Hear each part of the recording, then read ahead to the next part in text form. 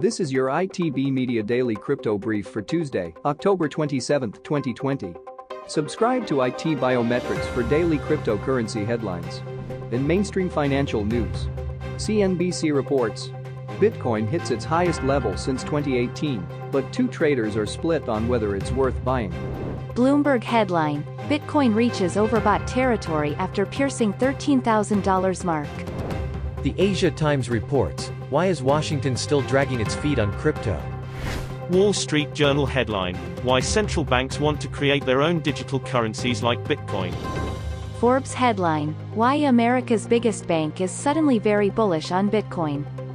In social media headlines, Altcoin Daily, YouTube, posts a video titled, Incoming Bitcoin Breakout.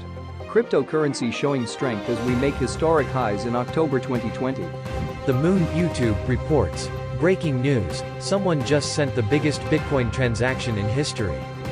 Data-YouTube posts a video titled, Bitcoin flashes biggest buy signal in over 2.5 years.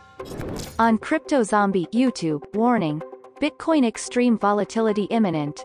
Bitcoin will make history in 5 days. In crypto publications headlines, Cointelegraph reports Bitcoin hash rate slumps amid seasonal miner migration in China.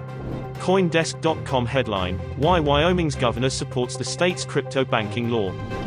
CryptoNews.com reports on its front page, Bitcoin regains 13,000 United States dollars, Ethereum, major altcoins correct lower. This has been your ITB Media Daily Crypto Brief for Tuesday, October 27, 2020.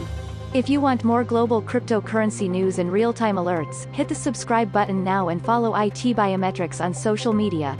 ITB Media is a division of ITBiometrics, a leader in security for online transactions and cryptocurrency storage using biometric authentication. Learn more at ITBiometrics.com. You should not treat any news or information from ITB Media as a specific inducement to make a particular investment or follow a particular investment strategy. Past performance is not indicative of future results. Before investing, consider seeking advice from your own financial or investment advisor.